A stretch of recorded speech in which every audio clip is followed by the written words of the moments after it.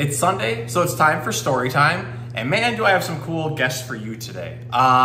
This is a type of animal I've never featured here on the show before, but it's actually a really cool one that we regularly carry here at Bruce. It's also something that you found in your house, in your yard, under logs, in the woods, you name it. And what we have today for you are isopods.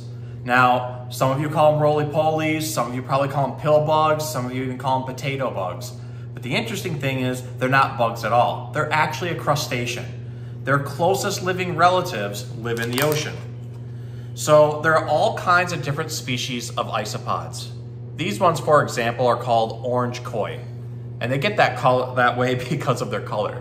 They have this really cool orange tint to them. And sometimes they'll have like orange and white stripes and things on them as well.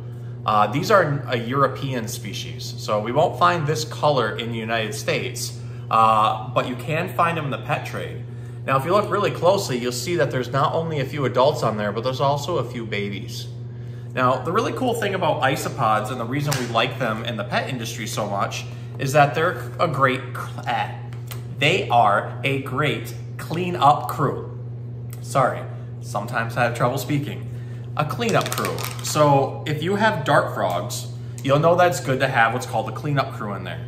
And that cleanup crew helps break down waste. So as plants die, as food items die, as animals go to the bathroom, you need something that's gonna help break down all that waste. And in that case, you're gonna use cleanup crew. So that can also include things like springtails, but mainly we focus on isopods. So like this one, for example, is called a canyon isopod, or more appropriately, a giant canyon isopod. This is another European species, but this is one of the bigger ones because they can get up to 1 inch long. Now, they can't hurt you at all. Isopods can't bite, their mouths are way too small to do anything, and majority of them are what we call detritivores. That means that they're gonna be eating dead or decaying matter. So every once in a while, they may eat like an exoskeleton of an invertebrate that's shedding. Oops. But for the most part, they're eating waste, they're eating dead leaf litter, rotting logs, vegetable matter, and things like that. So they're really important. Often, we really suggest that you have at least one culture of isopods in with your dart frogs, or even if you're trying to do any type of bioactive setting for your animal, it's good to have these guys in. Now this other one is called Sevilla, and these are a species that's native to Spain. These ones are even bigger, and I think they're much more bold looking. If I could get them just to stay on my finger. How do I do this? I have a whole culture of them in there. And you can see how big and bold they are. These ones are a really cool one as well. And because of their size, they might be more prone to attack an invertebrate that's molting. So if you're ever trying to do bioactive with something like a tarantula or scorpion, you need to be careful because some of them might actually try to attack your invertebrate. So the next time you're flipping over logs in the woods, or you go into a moist basement and you see isopods in there, know that they can't hurt you, they're not gonna harm anything, and that they're literally the cleanup crew. So again, they're gonna be eating waste and dead and decaying matter. So on that note, I'm reading a book called I Eat Poop, a Dung Beetle Story by Mark Pett. I don't have dung beetles here in the store, but I figured isopods are one of the next closest things. So here we go with I Eat Poop, and it gives us an index of the different characters. So if you pick this up at your local library, you can go ahead and see all the cool different characters like Seth Silverfish or Buffy Bumblebee, Alphonse Aphid, Earl Earthworm, Molly Mosquito. There's lots of really cool ones in here. So, without further ado, I eat poop. Tuesday began like most days.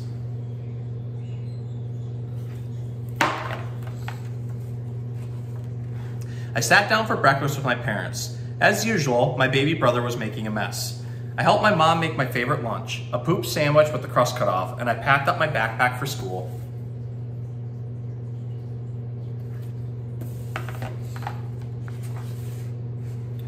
At school, as I do every day, I hid my lunch under the big pebble behind the monkey bars where no one could see it.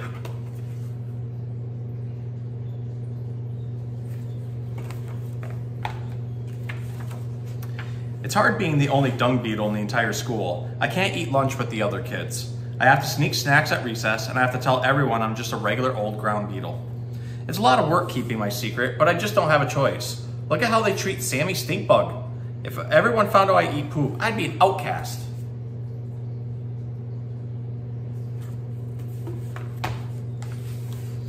Dad says I come from a long line of proud dung beetles. He says we help process waste and make the earth more inhabitable. All I know is I go through more mouthwash than any kid should.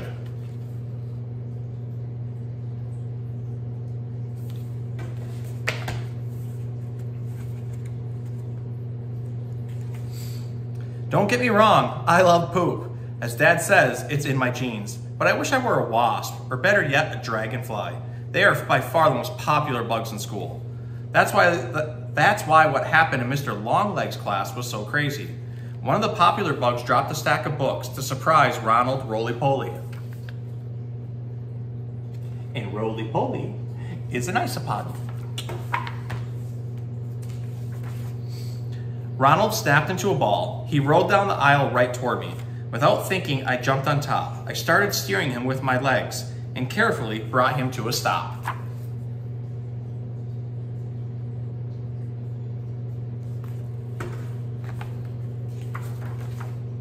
As I hopped down, the whole class cheered. "You should sit with us at lunch," said Wesley Wasp. I couldn't believe it. For the first time in my life, I was going to sit with the popular bugs.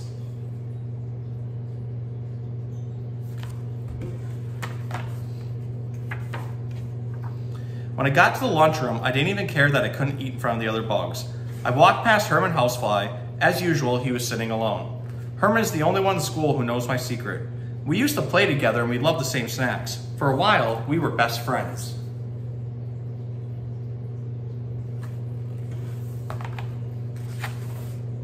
As I passed him, Herman said, "Hey Dougie, want to join me? I've got a poopsicle with your name on it."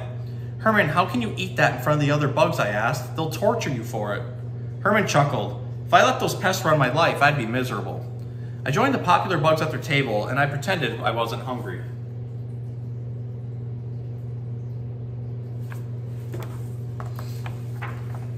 By afternoon recess, my abdomen was really growling. I snuck away to find my lunch sack under the big pebble behind the monkey bars.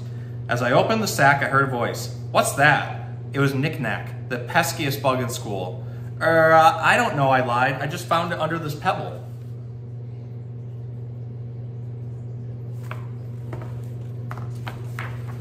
The popular bugs gathered around. "Open it," said Derek Dragonfly. "Yeah, let's see what's in it," said Wesley Wasp. My antenna went numb as I pulled out my lunch, item by item.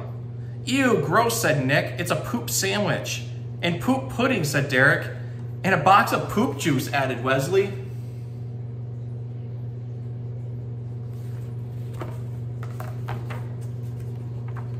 "This is disgusting," said Nick.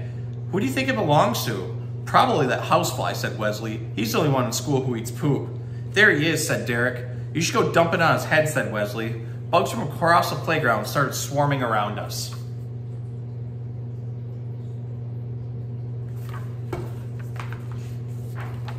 As they urged me on, I crept up behind Herman.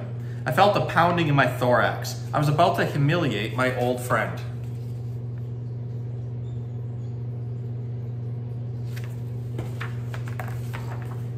I stopped and turned around. "I can't," I said. "It's my lunch." The crowd gasped. "Yours?" said Wesley. "You like poop?" "I do," I admitted. "I love it. It's the first thing I want to eat in the morning and the last thing I want to eat at night. It's my favorite thing in the whole wide world." Then I did something I never thought I'd do.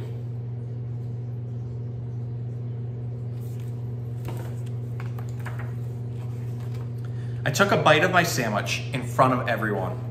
"Look at him," shrieked Nick. "He loves it." "That's so gross," said Derek, but I was shocked by what happened next.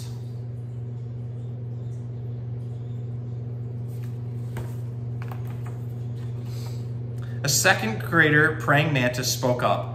"So, my mom ate my dad."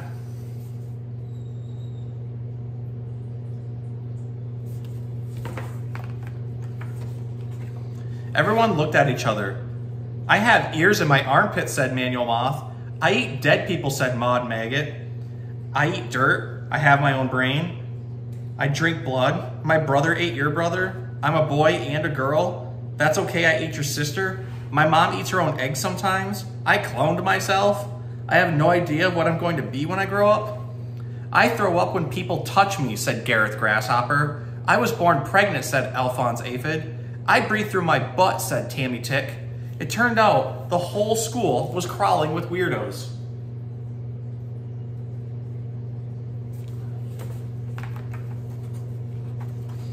Even the popular bugs turned out to be weird. I guess I live in a house made of spitwads. I have 5 eyeballs. I breathe through my tummy. I taste food with my feet.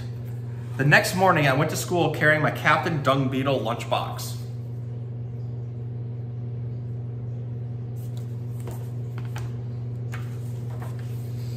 And I've eaten in the lunchroom with my friends ever since. So, this story is awesome. This is an awesome and hilarious story about being who you are and not worrying about what other people think. And if you've watched my videos before, because I have a lot of new subscribers out there, you'll know that I always advocate for just being yourself. It doesn't matter what people say about you. As long as what you're doing doesn't hurt other people, then you just be you. Be kind, be nice, treat people the way you'd want to be treated. Or in this regard, treat other insects the way you want to be treated. So just know that no matter how weird you think you are, everybody's weird. We all have our weird quirks, and that is like 100% okay. And I fully advocate for that. So I hope you guys learned a lot about our isopod friends and how they clean up, including eating poop, just like our friends here. So I hope you enjoyed the story, and I'll see you next week.